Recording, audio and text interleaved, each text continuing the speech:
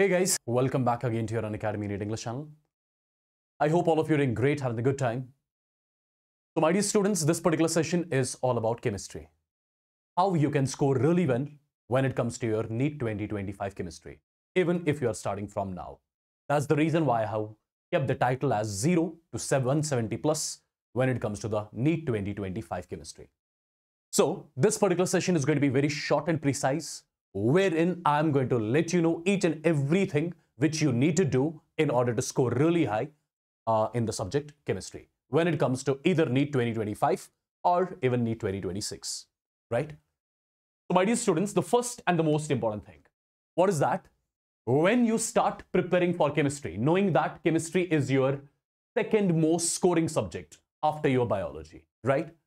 So if you are scoring like 340, 350 in your biology and scoring less than 100 in your chemistry, then the selection in the NEET is impossible, I must say, right? So you need to score 160 plus in your chemistry, then only you can secure your seat in the government medical college.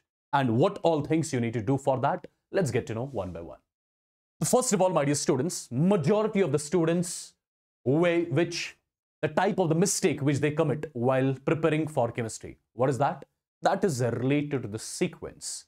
They keep on jumping basically. They do not follow the proper sequence in your physical, organic and inorganic chemistry.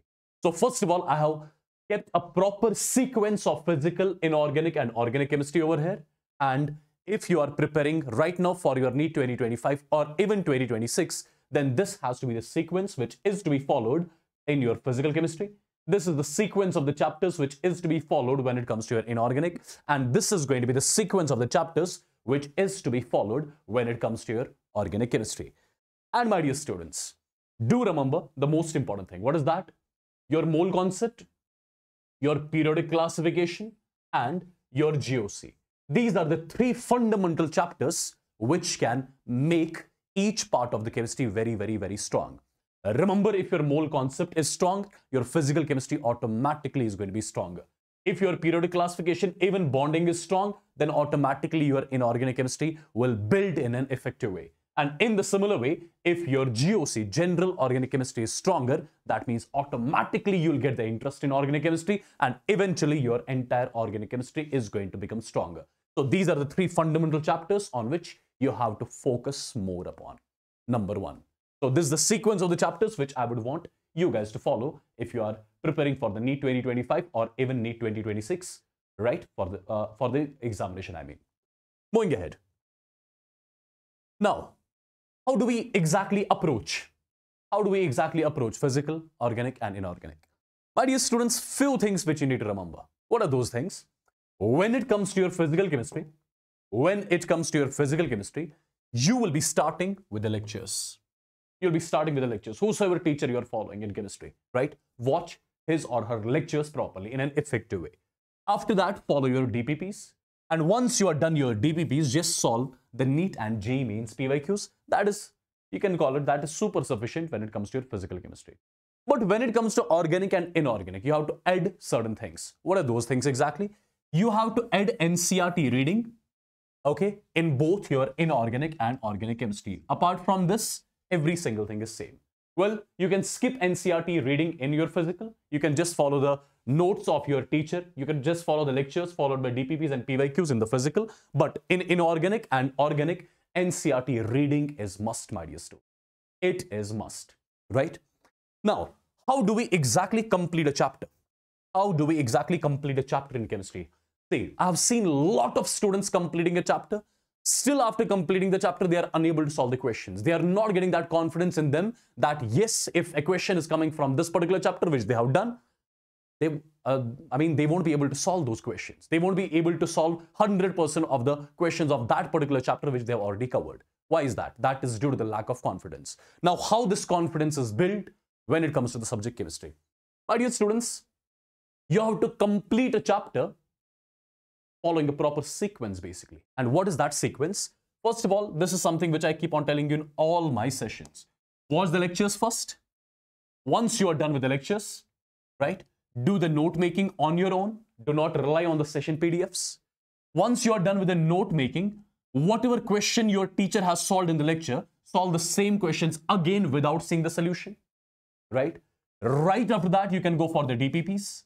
Once you are done for the DPPs, you can solve more questions with the help of NCERT in-text and exercise questions, right? And then you will go into your PYQs of your NEET and JEE mains, which will exactly give you an insight of what are the important topics from a particular chapter, what are the topics from which majority of the times questions have been asked in a chapter. That's something which you will get to know by solving more and more PYQs. And after that, a chapter-wise mock test is required. This is the sequence of the things which you need to follow. And if you are following this particular sequence, my dear students, I would say 99% probability is you will solve the question correctly from a particular chapter which you have covered by following this particular sequence, right? One more thing. My dear students, in your physical chemistry and in your organic chemistry, you are supposed to do two things. What is that? Formula sheets are super important when it comes to your physical chemistry, right? And similarly, organic reaction sheets again are super important when it comes to your organic chemistry. Because in your physical chemistry, I would say 3 to 4 questions directly would be formula based, right? In your organic chemistry, I would say 4 to 5 questions will be directly coming from the organic reaction sheets. So in total, I would say 8 to 12 questions you can expect just from these two things. So do not avoid these two things. If you have not made the formula sheets till now, if you have not made the organic reaction sheets till now, try to make them on priority because you have got ample amount of time left to write the NEET examination. Do not avoid these two things at all. So 8 to 12 questions is not a joke just from the two things. Because in your physical, right, you get questions directly formula based, right? There will be few questions. And similarly, from your organic part, you'll be getting a lot of questions from the organic reaction sheets. What is the meaning of the organic reaction sheets exactly? My dear students, you know there are a lot of reactions basically in your organic chemistry.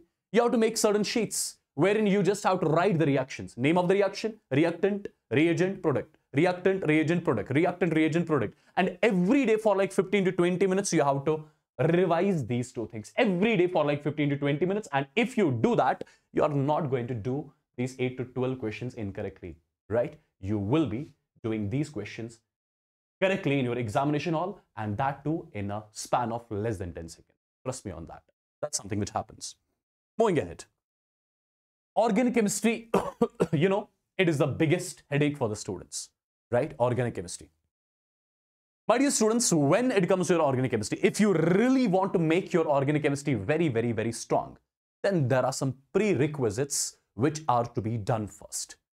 There are certain topics which you have to cover first, which you have to make strong first, then only you can efficiently cover your organic chemistry. Now, what are those topics exactly? Have a look. First one is your hybridization, your acid-base theory, electronegativity, bond polarity, chemical bonding principles, and molecular structures. These are some of the topics which you should cover on priority. If you want to get a proper command on organic chemistry, then these are the prerequisites which are to be covered first. And these are the prerequisites basically from the chapter chemical bonding, right? Okay, most of them are from the chapter chemical bonding. Perfect. So what I want to say is, if you want to make your organic chemistry stronger, then your chemical bonding chapter must be very strong. Okay, moving ahead, guys. First of all, have a look at the weightage. Have a look at your organic chemistry weightage. Well, first of all, your GOC consists of maximum weightage, right? Followed by your hydrocarbons, followed by your aldehydes, ketones, and carboxylic acids. And then it comes to your alcohols, phenols, ethers, and at the end, it's your amines. This is, I would say, the highest weightage chapter I have mentioned at the top, and the lowest weightage chapter I have mentioned at the bottom when it comes to your organic chemistry. Perfect. So prioritize these chapters the most, which are the high weightage chapters. And my dear students, from these particular topics, from these particular chapters, you can expect some 14 to 17 questions in your NEET 2020. In your NEET 25 examination. Perfect. Even in the 26 examination. Now, if we go deeper into the organic chemistry part, in the organic chemistry part, we have got three things. We bifurcate organic chemistry into three things. One is your basics, one is your reactions, another part is the application part, right? Your basics, it consists of your nomenclature, GOC, and isomerism. Perfect. This is what you call as the basics of organic chemistry: GOC, nomenclature, and isomerism. Perfect. They form the foundation of your organic chemistry, guys. Remember, if these chapters are strong, your organic chemistry is going to be like, it's going to be the most scoring part of your chemistry if these 3 chapters are like super prepared. Now, after that, when it comes to your reactions are from the chapter hydrocarbon, halo compounds, alcohols, phenols, ethers, amines, aldehydes, ketones, carboxylic acids. And your application part involves your biomolecules and your POC, right? Your POC. Now, if I talk a bit more in detail, my dear students, in your basics part, I have mentioned 3 chapters. One is your nomenclature, one is your GOC, one is your isomerism. What exactly you need to do in order to cover nomenclature?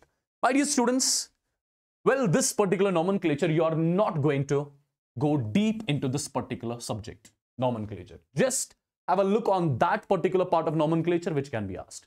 Do not go deeper into this particular part, right? You just need to stick to the basics, and in order to be the master of the nomenclature part, try to solve more and more PYQs of your NEET and JEE mains when it comes to the part nomenclature, right? Because from the nomenclature, the questions are, I would say most of the times questions are directly copied and pasted from your JEE mains PYQs. So I would suggest you guys in the nomenclature part to do the JEE mains PYQs of last 5 to 7 years at least, right?